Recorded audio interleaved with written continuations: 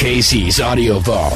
Max Kerman from the Arkells. March 5th, 2009.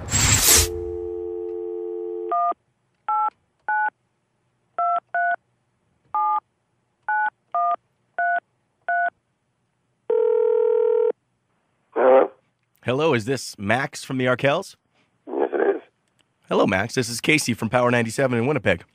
Hey, how's it going? I'm doing okay. How about you? Well, I'm in Calgary right now.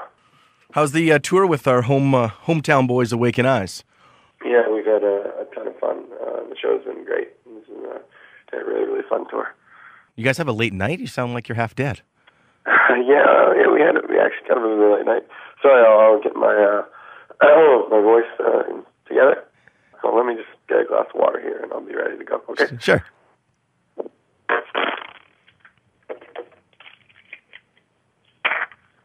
Let's do this. All right. Relatively new band, at least for Winnipeg. This is kind of an introduction to the Arkells. How long have you guys been together? I guess early 2007, late 2006, I guess, is when we all came together. And you met in school? Is it at university? Yeah, we all met in Hamilton, kind of like through the local music scene. There's a lot of great musicians and, a lot of inspirational stuff going on in Hamilton. How did you get hooked up with Jeremy Taggart? I saw that the Boss is Coming video. It's a great video. How did you meet him? Well, we're all fans of Taggart's. He has a pretty funny podcast that he has called Taggart's Take, and we kind of got to know him through music. Tim, our drummer, he's been a big fan of Jeremy's for a while, and Jeremy's been really supportive of our music since the beginning, actually. So we thought he'd be the perfect guy to play the boss. To play the boss, yeah, that's a funny moment. He just kind of leans forward and taps on the table. He plays a very good Dickardly boss. No, he nails it. We're trying to think when we can get him in for our next music video. I was listening to the interview you guys did with Alan Cross a while back on Explore Music. The name of the album, Jackson Square, that's actually a mall that most of you guys ended up working in when you were younger? Yeah, it's a mall right downtown in Hamilton, and Mike's had a job there, and we've all taken dates there, and it's kind of right in the center of the city in Hamilton, and it's all the clubs that we grew up playing in. We've had our first shows, and they're all kind of within a few blocks of the mall. And I work right around the corner from the mall, so it's kind of the backdrop for a lot of the themes and a lot of the stories on the album. There seems to be a lot about going to work and day-to-day life kind of thing. Where do you work now to make ends meet? Oh, I work in the office. I just file things. I alphabetize files all day long. So do you have a boss that's a pain in the ass? Oh yeah.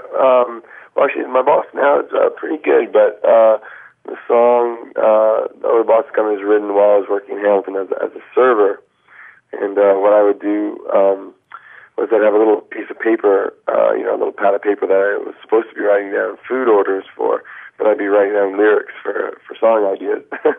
And maybe that's why the job didn't work out so good, because I wasn't paying close enough attention to the customers. But the song kind of takes place at a restaurant in Hamilton. So years of working for the man has fueled the debut record. Yeah, I'd say so. What's next for you guys after this tour? We are driving back to Ontario and doing a few Canadian Music Week shows. And then we have about 3 days off, and we drive right to Texas for South by Southwest Music Festival. And we've never been outside of Canada, so we're pretty excited about that. And then we are flying across the pond to the UK in May for a festival there.